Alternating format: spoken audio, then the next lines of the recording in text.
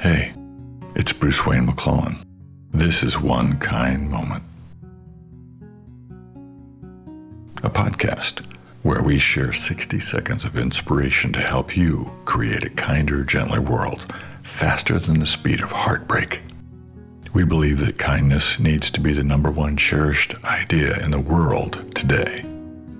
So, we created a show that adds one sweet droplet of goodness into the ocean of your life every day. Like the second law of thermodynamics, which says that in a closed energy systems, things tend to run down and get less orderly. The same seems true of closed relationships like marriages.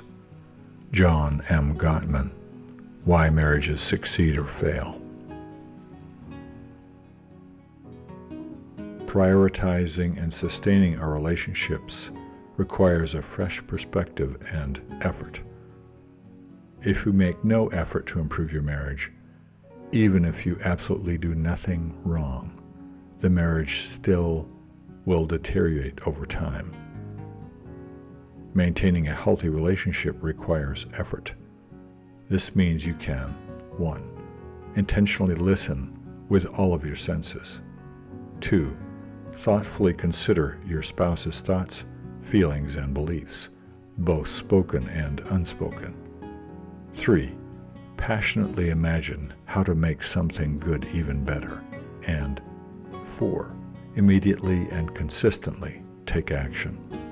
One kind word remains proactive in our precious relationships. Thanks for joining us.